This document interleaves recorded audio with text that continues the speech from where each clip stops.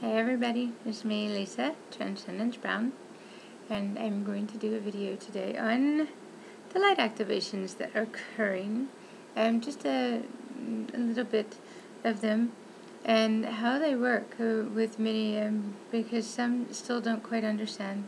The light frequencies that are activating are inside of us, and they are who we are. They are our soul, our higher self, our star being essence.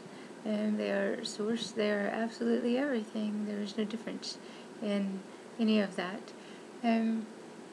We activate as we go through this ascension process, and it is different for everyone for where they are at. We activate in frequency, and then anything that's discordant within any of our bodies, the mental, the physical, the emotional, the soul, then have to tune or be brought into alignment by us as conscious beings, having to shift out of our head and into our heart, make a different decision, and choose. This reverses the field spin of our Merkaba, and as a human it was backwards. The part that many don't get in the beginning is that this is required in every moment. It's not a I did it once and okay thing. It doesn't work that way. We would all love it if it did. It is quite the opposite, as this world is. We live in the world of opposites, reverse and backwards here.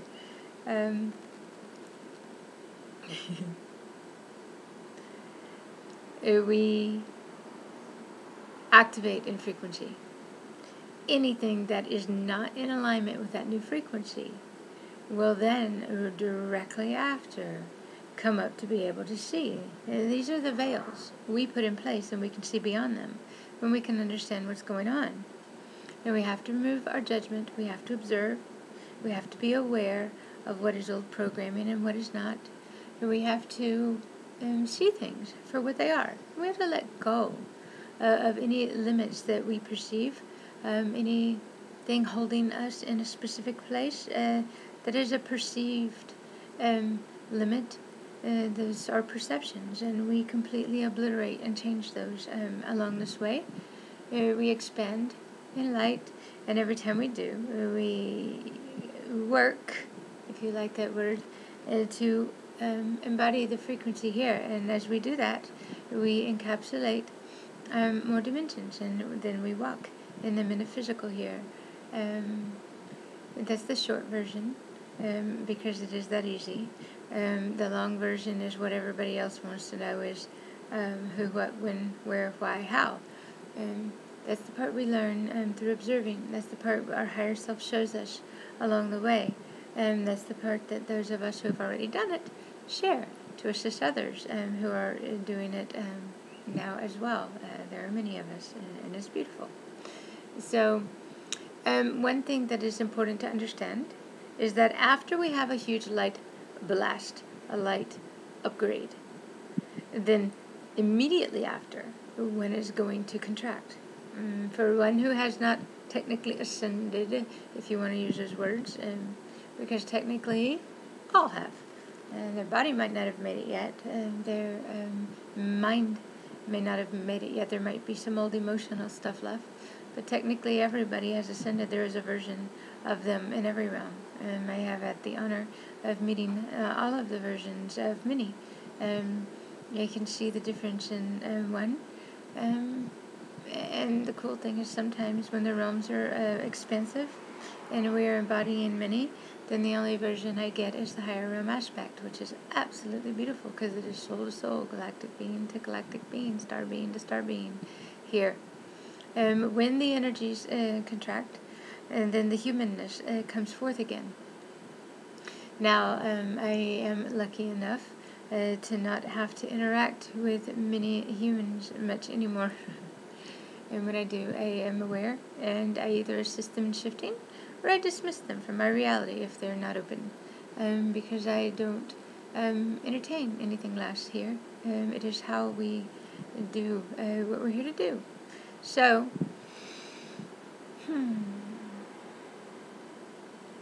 energies are amazing and exquisite, and we come to hold them all within. No separation. We don't care about what other humans say. We do what we're called to do, and that's all that matters. And we, yes, as way showers, we lead the way. And so we're gatekeepers. We assist others in getting through the gates, many different gates. You have the Ascension gates, you have the Galactic gates, you have all kinds of different gates here. They are all the same thing, different versions. We broke them apart, separated them for our own understanding. Those of us who speak in light, those of us who do this for our quote job, we assist in bringing it all back together, unifying. And we also work to assist others in understanding in a much simpler way than the human complicated version of what is true. So, after a huge light burst, a lot of people go into beating themselves up about falling backwards or doing it wrong again. There is no way to do this wrong. There is an expansion and a contraction. There is an ascension and a descension, depending on where one is vibrating at that time. One will, ascension and descension, we will be more human. Expansion, contraction, I call it humanness because technically there's not really much human left. We have an awareness that exists. It doesn't surface very often, and when it does, we're just clearing for a collective and energy that comes up, and we merge the masculine and feminine aspect of whatever that was. And beyond that, there is no suffering, there is no physical pain, there's no emotional pain, there's none of that here. You have to let go of all of the density. You have to give up. You have to be fed up and want something different. You have to embrace the energy you hold inside, and you have to use it with all of your might. We don't become creators here by sitting back. We don't create whole new realities. We don't jump quantum style by sitting around and watching things go by. There is a doing part of this energy or this process that is required. And we grab it, and we go. And we jump, and we leap, and we hop, and we move about, and we sway. It is quite exquisite here.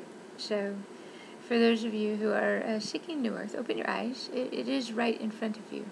You have to know how to read it, how to understand it, how to interact with it, how to see the signs that you programmed and put in place to speak to you in your own language. Those of us that have done that have come to understand that language, and we translate it for those who care. And for those who don't, we watch them as they suffer quite a bit, and that has to be okay as well. It is a part of the journey for those who chose it. There are many with wide open hearts. All we have to do is speak and open them up and show them there's another way, and that's the favorite part, one of them. There are many here. All right, I will let you go, and I will come back. I'm trying to do more videos these days. I have lots to say. I can't remember any of it by the time I get ready to record. So I have to hop on, do it, go, and come back, and see if I can get a whole bunch of information out that helps others who are seeking it. So, I love you. Absolutely. Beyond this reality here. And I welcome you to a reality that is absolutely exquisite. And every moment is just sacred. And we exist from a place of love and only light here. And we transcend all of that human stuff, the separation of time and places, and we obliterate it, and we break the barriers, and we do anything we want here. It's pretty cool. Come join us. You live here too. You just got to remember, open that heart up and let it all go. I love you. Mahalo. You can find me at awakeningtoremembering.com or on Facebook as transcending.consciousness or Lisa Transcendence Brown. Come join us. We have a lot of fun, and we share and help others too along the way.